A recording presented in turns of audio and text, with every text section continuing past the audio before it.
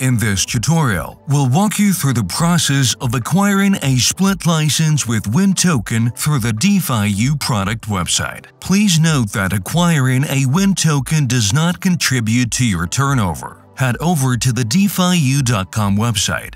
In the upper right corner, click on the Sign In button.